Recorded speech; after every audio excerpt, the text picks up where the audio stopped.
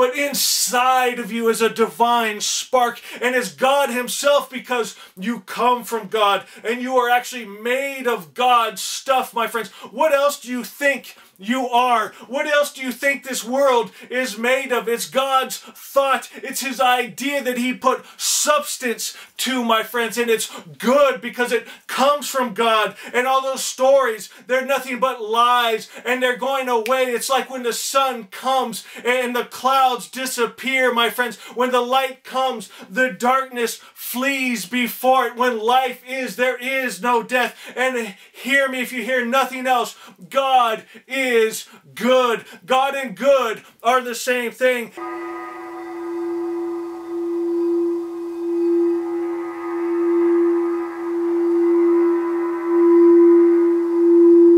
Good morning, my wonderful friends. Megas with you on a beautiful day in Asha. And guys, I am so excited about where this energy is going. That shift, oh my God. It's amazing. I mean, it's so peaceful, it's so beautiful, and I'm seeing things in Asha on a much deeper level. Whenever I think we've gone through it, there's nothing else to find in here. We go even deeper in these words and in that word behind the words. Two things I want to cover today. First, Spirit was really putting on my heart this morning about how we would live if this was our last year on earth in time and space. How would we live? How would we talk to our children and our spouses and friends and family? How would we put our energy into the different activities of our day? What would be important and not so important? We should live not only every year like that, we should live every day like that. Every day being born again, crucifying the flesh, the lie and the illusion, and living from pure spirit of love. My friends, I want you to think about that. If you have Asha, which I'm sure all of you by now do, please go to Asha 6. And Asha 6 talks about that our thoughts make your world. You know, Jesus said, be it unto you as you believe. Your life, your world is going to be unto you as you believe it, as you think it. You know, Asha 2 says to know only good. When we perceive and understand and hold only good, we let our experience be that. My friends, today I want you to take captive every single thought, every word. And a good way to do that is like we we're just saying, if this was your last year on this planet, what would you be thinking about? How would you be speaking to those around you? Would you be more concerned about the love that you're giving in the world than you are right now?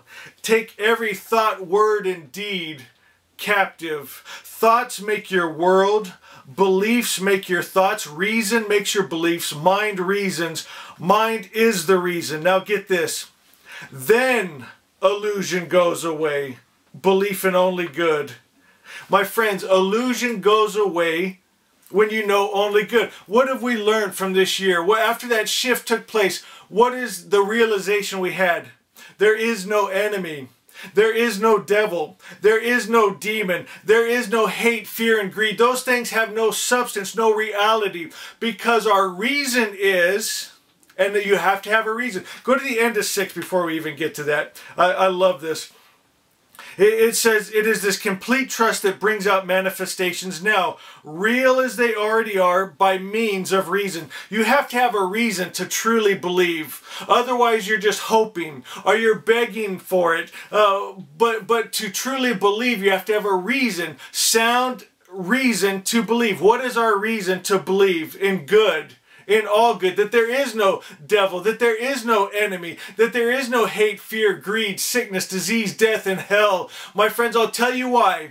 Because a perfect creator, what else could he have but a perfect idea of creation, a perfect idea of you? That is truth. That is the real above all real. That is reality, that is substance. That's what was and is and will be. My friends, the lie and illusion, the devil and demons, they were not. And even right now, they only appear as. They're not real. They're not substance. They only come out of fears from the wrong ideas, my friends, and they're not gonna be. They're already gone, as a matter of fact, after this shift. And that ought to bring someone right now that has been scared of demons and devils and sickness and disease. And when you realize it's all lie and illusion, it's not real. And our reason to believe that, and like the Christ said, be it unto you as you believe, our thoughts make our world. Our reason to believe that is because a perfect creator made a perfect you and a perfect world. And all we have to do is come back into alignment with that vibration. That takes us to Asha 13, doesn't it? The original word. What is the original word? It's Asha, the perfect creator's perfect idea. What does the original word say? Turn to Asha 13. My friends, few of you have said that in your Asha, they're not numbered. I realized that in none of the versions of Asha that's come out are numbered. I've just memorized them, so you got to go in there and just write them in. Asha 13 says the original word is that all good comes from the Creator and no evil comes from Him. My friends, that's completely different than what the world religions teach, right? They teach good and evil comes from God. That love and hate comes from Him. Creation and destruction comes from Him. The original word, which we call Asha, the perfect creator's perfect idea, the true word, the real word, the word that was, is, and is to come, says that only good comes from the Creator and no evil comes from Him. That's Asha 2. What is our only job? To know only good, to align with and hold only good. The Christ said, verily, verily, I say unto you, he who holds my word. Which word? The original word, the all-good God, the loving Father that doesn't hate, war, kill, and destroy. We hold that word. We imitate that word. We vibrate that word. We be that word. We be love, peace, joy, and kindness. And we create that in our world. I'm going to read some more Asha 13 because you know that's my favorite out of all of them. The original word is that all good comes from the Creator. No evil comes from Him. And from this original word is the spiritual world made straight and the material world brought into order. When you hold that original word, your spiritual world vibrates straight and your material world comes into order. Because we're holding good God. We're knowing only good God. Go to Asha 9. I love how this is coming together. I love Asha 9 too. I love them all. 13 is my favorite, but listen to 9. It says, I have shed the illusion of the lower animal. I have let go all error. I refuse to hold the vibrations, feelings, or emotions of the lie. I live only in the vibration of truth, Asha, God's highest idea of good, and my eyes will not see, nor ears hear the lie and illusion. My friends, when you hold that highest good God, when you know good God, and you don't allow the lie and illusion into your vibration, it says you will no longer see the lie and illusion in your world. Then it goes on to say, I love this, I turn away if I sense bad energy. I turn away and remove myself if others choose bad energy. No one can force bad energy on me, for I am light, and in light there is no darkness. And get this, I love this. This opinion or thought I hold is the key to the kingdom, and this wisdom rules both worlds. This is the key, my friends, to change your entire world. This is the key. What is the key? It's the thought that we hold. The word that we hold. What word, what thought are you holding? Are you holding only good God? That there is no devil, there is no evil, there is no hate, fear, and greed. That's all lie and illusion. It's not true. It's not substance. You know only good. You're intimate with only God good.